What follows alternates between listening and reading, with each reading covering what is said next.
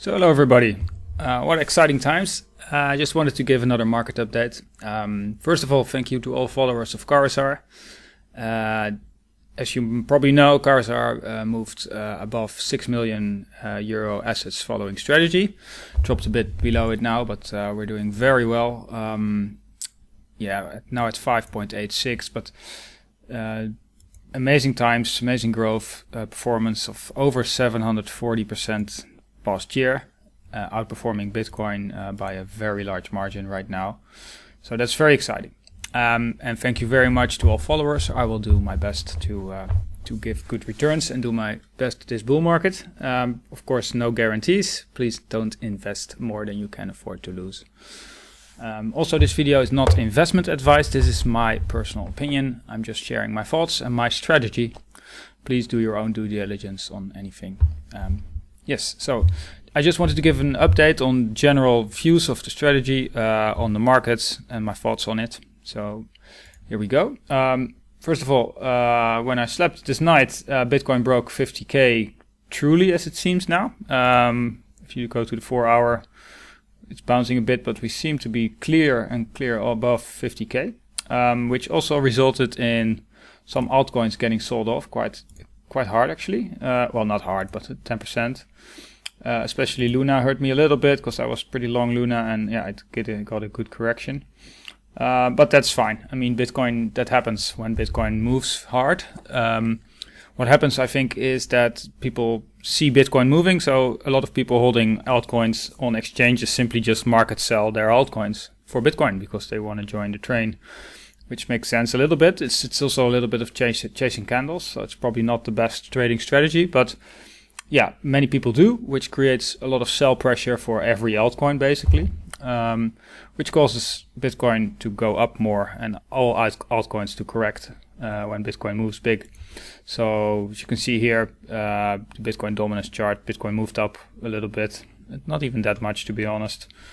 So if we zoom out here, the Bitcoin dominance chart, it's fine, right? We're still ranging above 60 a little bit. The last month was great because of this drop for CARUS-AR.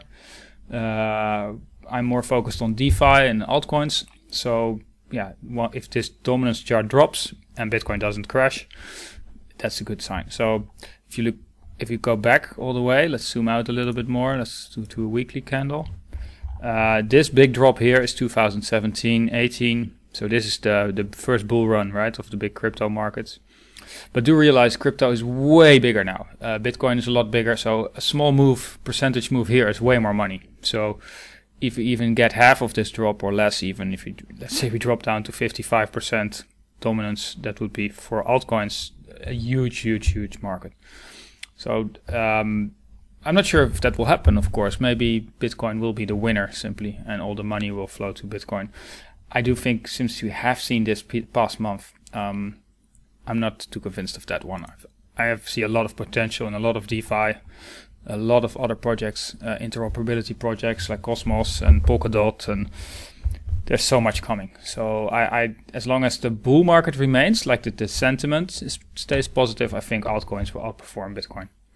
But short term, for now, Bitcoin is clearly on the move. It's above 50k. Let's see if we hold this for now, but if we move cleanly above it, well, sky's the limit, right? The banks are coming. You all read the news. All big banks, investors, the big hedge funds, they're all getting into Bitcoin, or they are in Bitcoin already. My sentiment is they did not invest in Bitcoin to sell quickly. A lot of these large investors are for the long run. They're using Bitcoin now as a hedge, as a safe exit for inflation, for just to protect their fiat money, because fiat money doesn't give any returns these days. You're paying money if you keep money on the bank. It's a very weird time. We have negative interest rates, which is unprecedented. So it's actually the perfect storm for something like Bitcoin. So it could move a lot. I have no idea, and I don't know, of course not, but it's a good bet. But even still, I think other coins and other projects could do better, and that's my strategy also. But for now, as long as Bitcoin is moving fast and quick, I've decided to move 48% from CARUS-AR into Bitcoin now, so, or 46%, so about half or a little bit less than half. I still have the 10% dollar position as well, just to buy in should there be a big correction, and also add to it slowly if we move up again.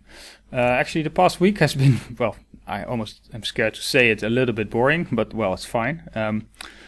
We moved up, just zoom out, we moved up 750%, which is just, it's better than I even hoped for. 740%. And now we're ranging, right? We're just leveling here. So, I mean, usually when you see really big gains, really big moves, you go like this, up and down. But for now, no, we're just hanging around here. I'm pretty comfortable now with the Bitcoin position. Let's keep it like this until we see Bitcoin calm down and altcoins recover. But it's actually showing already a little bit of a bounce, which is pretty good. But yeah, so that's the strategy for now. Let's stay diversified, focused on solid projects that I really like, Oasis, Terra, Cosmos. I'm not going to panic too much about smaller moves of 10% because, yeah, it's a liquid market. Crypto is small. If Bitcoin moves big, altcoins move down hard. But it's only temporary probably because the Bitcoin move up will attract more money, more new investors, and a lot of that money will flow down to altcoins. That's not even a theory anymore. That's just proven. Money flows to Bitcoin first, then to the big other projects like Ethereum, and after that it flows to the altcoins, as long as sentiment is positive. Okay, so let's look a little bit of charts. This is from the block research. I'm just going to scroll through it, but the trends are so good. This is the number of active addresses on Bitcoin. As you can see, since the start, right, or since 2017, it's going up with a really steady flow. So there are a lot of new addresses. Doesn't mean new users, but at least it's an indication that the network is growing. There are more addresses, so there's more demand. A new address on the Bitcoin network is going up even quicker. And this was the top of the bull run, right? And what I like to see here is this was clearly a hype, right? The addresses just exploded. They doubled in like a week. Now it's an uptrend, but it's not an explosion up yet. So that could be a signal that there's not maximum hype yet. Not sure, but it's good. On-chain volume, well, wow, we're going up over all-time high, way above for Bitcoin.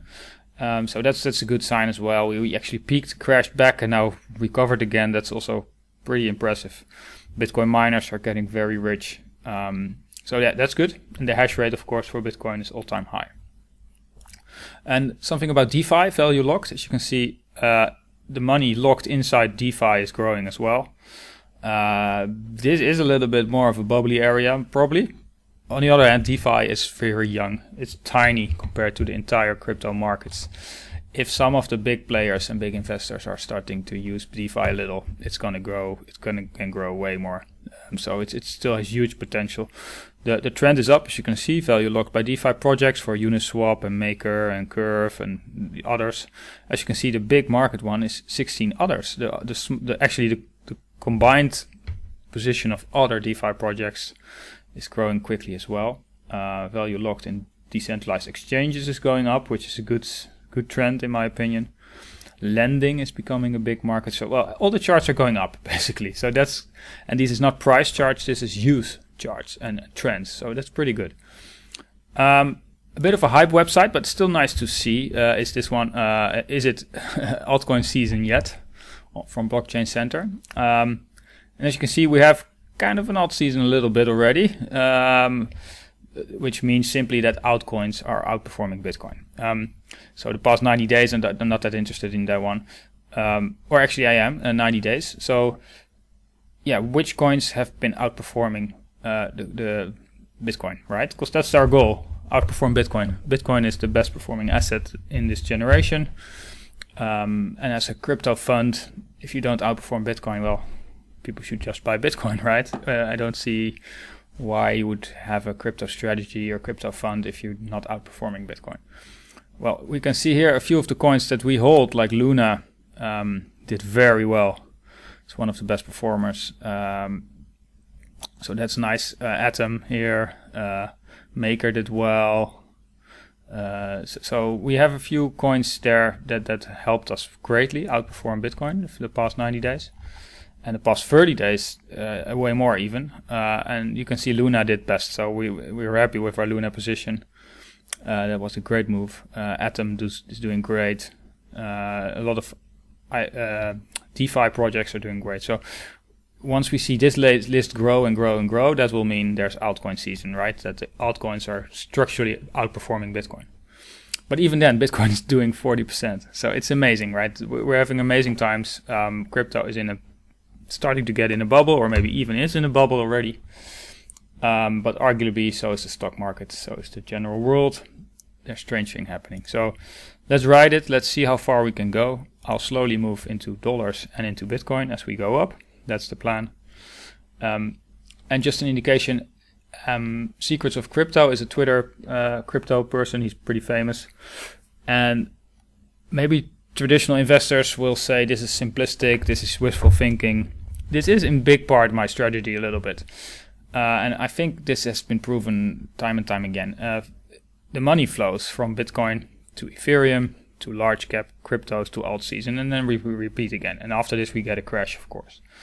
So this is an interesting thing, and it's not the only thing I focus on. I try to focus on mostly on good projects with actual use case, with actual adoption, DeFi projects that are actually being used. That's important. But for riding the wave, basically, and trying to figure out where are we in the process of the bull market, this is pretty interesting. Here's another one, the crowd flow. I think this is just true. In the bear market, nobody wants it. Nobody was buying into crypto, even in CARUS-AR, and I couldn't get any investors. And then Bitcoin makes a big move. Suddenly, the money flows to Bitcoin. Altcoins go down compared to Bitcoin. That's what's happening right now a little bit last night. As Bitcoin stops a bit, we can either get altcoins. So it can flow here and we can get the altcoin season in this area. And after a while, it drops back and we see Bitcoin go down a little bit. And we get a bear market. So that's an interesting one. So the plan for now. I'm getting a close eye on Bitcoin, what it's going to do. If it keeps going up hard, I'll stay for a big part in Bitcoin. Because, well, if Bitcoin moves, the rest just doesn't do that much. But if it calms down and if it levels off and I see the Bitcoin dominance drop again and altcoins moving, well, I'll move down into the altcoins. And every move up, I'll slowly move to US dollar and more Bitcoin relatively. So that's in general the plan. Let's see if I can protect the gains and grow the gains. Let's hope so. And I'll do my best to exit the markets when it's needed, when there's a real top or real panic. We'll see. For now, I don't see that moment really that yet. So thank you for your time and thank you for following CARUS-AR.